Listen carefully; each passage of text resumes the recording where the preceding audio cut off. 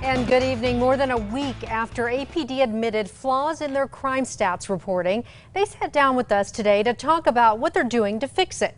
News 13's Rebecca Atkins is live at APD headquarters with what they had to say. Rebecca? Yeah, well, APD has been releasing crime stats every 4 months that showed crime was drastically going down in the city, but those numbers were preliminary and not right. And now APD wants to make sure they don't release numbers too soon.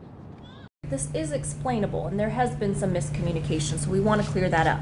APD is trying to set the record straight. They've recently been questioned about crime stats after they admitted their system had flaws. At no time ever have we either manipulated data or not given out any crime or not, recorded that data. Earlier this year, APD released unbelievable numbers showing crime was drastically going down. For example, property crimes had decreased by 44% and car burglaries by 53%.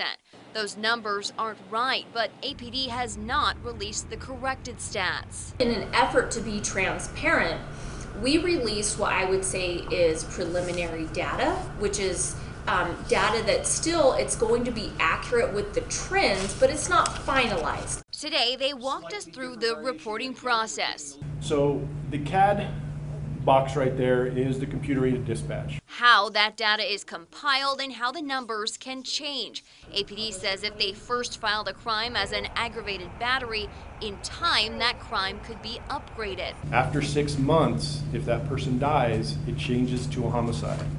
So that crime has to get sent to the FBI and reported. They also say their system is inadequate and they need updated technology. So APD will no longer be releasing quarterly crime stats, and it will take longer to find out whether crime is going up or down in the city. Moving forward, the data that is released will be in that finalized data when everything has been analyzed, and again, the margin will be much more minute.